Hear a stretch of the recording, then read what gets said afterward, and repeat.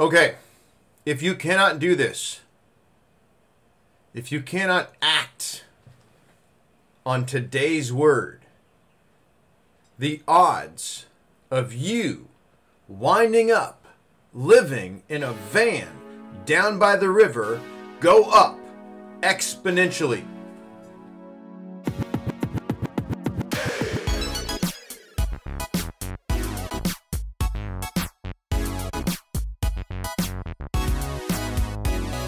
Hey everybody, it's David Bradley, Senior Sales and Marketing Manager with Grant Cardone. Today's word. This is the Wednesday word. We're going to talk about a very special word today. A word that could mean everything, but also could mean nothing if you do not use the word correctly.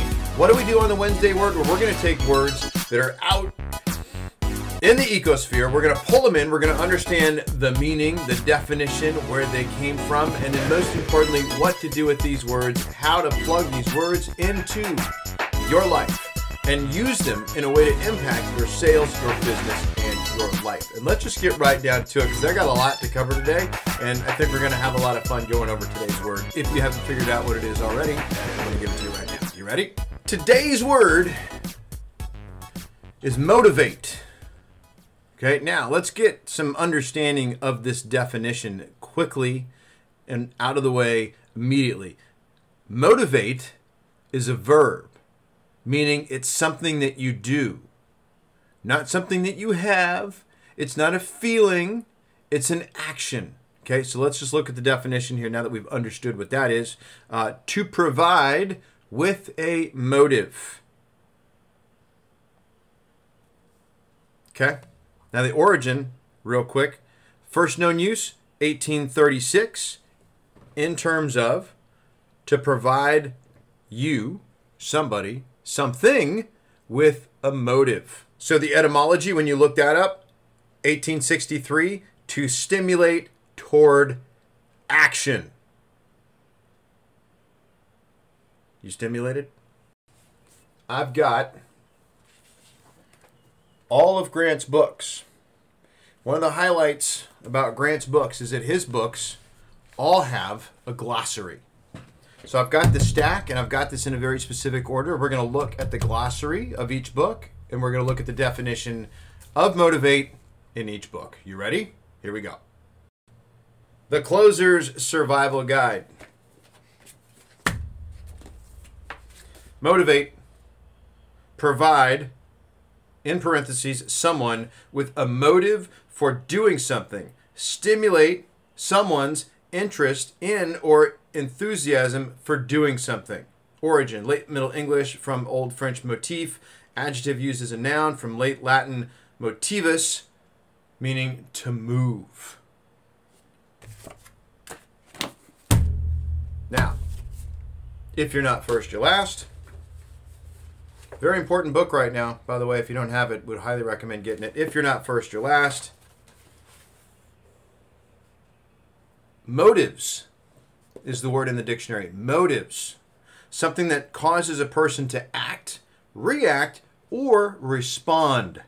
The reason someone may take action. 10x rule. Motives, something, a need or desire that causes a person to act. Sell or be sold. Well, guess what? Sell or be sold doesn't actually have a glossary. So what do we have, though? In the back, quick tips to conquer the biggest challenges in selling. Grant talks about staying motivated. And what does he say? My motivation, this is very important. My motivation comes from my attention on the future, not from something done in the past. Okay? So, what's your attention on right now? Because if you're not motivated, where are you? Are you in the present? Are you in the past? Or are you in the future? Grant says the other thing with staying motivated is you need to stay away from bad news and doomsayers. How important is this right now?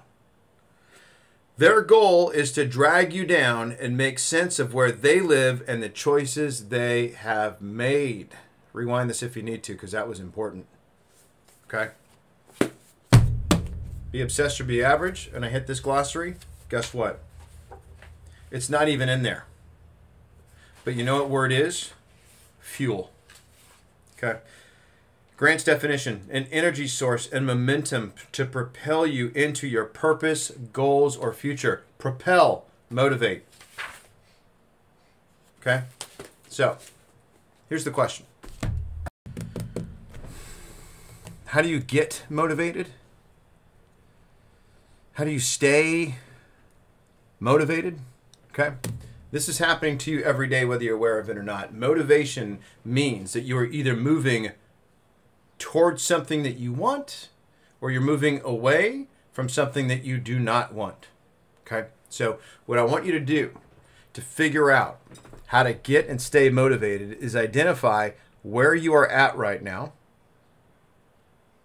What are you moving towards? And also, what are you moving away from? So I'll give you one of the motivations for me from my history. When I first got into the auto industry, I was tired of living hand to mouth. I was tired of living paycheck to paycheck. I was tired of it. I was tired of being broke. I was done with it. I was done. In addition, I had just met the woman of my dreams, the lady I wanted to marry. And I knew that in my current position, in my current career choice, I would continue to stay broke, would continue to struggle for money, and would not feel good about asking her father for her hand in marriage.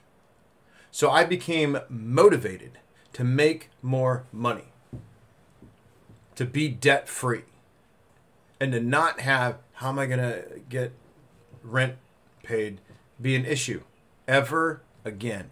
Highly motivated. So what was I doing? I was moving away from. But at the same time, I knew I wanted to be in a place where I didn't have to stress about money. I didn't have to stress about bills. So I started moving towards that.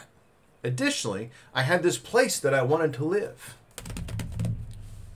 And I was moving towards that. So as I was moving away from what I didn't want, I was moving towards what I did want. So your exercise is going to be this. I want you to identify and get as crystal clear as you possibly can on what you are moving towards, but also have a real understanding of what you're moving away from. This is how you're going to get, and then this is how you're going to stay motivated. And then if you are not in the habit of writing that down every single day, we need to get you in that habit. And I would suggest doing it at least twice, if not 3 times a day, maybe even more, depending on your level of motivation. You may need to just remind yourself of what you're moving away from and what you are moving towards. You need both to get and stay motivated.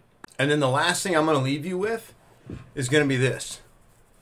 Right now, whatever's going on for you, this is not the time to stop. Okay, now more than ever, you have to tie into what you're moving towards. Do not lower the target. That's one of the commandments out of the 10X rule. Never, ever, ever lower the target, regardless of what is happening around you right now. Okay? Stay focused on the target. Do not lower it. Now is not the time to slow down. This is the time, however, to turn it up. Whatever it used to take, it's going to take more. So you're going to have to turn it up, and you're going to have to turn it up hard. Are you fulfilling your potential right now? Are you at full speed, full steam? Are you or are you not? Okay, if you're not, then you can fix it. If you are, is there more? Can you do more? Probably. If you are wasting time on the things you can't control, knock it off. It is literally demotivating you. Remember from the definition, right? Okay. So put all of your attention on the things you can't control, what you're going to, and that is how you motivate you. And that's really the only thing that matters right now, is you staying motivated. Now, if you need help with this, if you would like a couple exercises that we have that we can give you that you can work on to get even deeper on this, feel free to reach out to me. My email is david@grantcardone.com, or you can shoot a phone call out to 310-777-0352. So, are you motivated? Yes or no? If the answer is no, fix it. If the answer is yes, add wood to the fire that is your motivation. Thank you so much for watching. This has been the Wednesday Word, and in the words of Grant Cardone, be great because nothing else pays.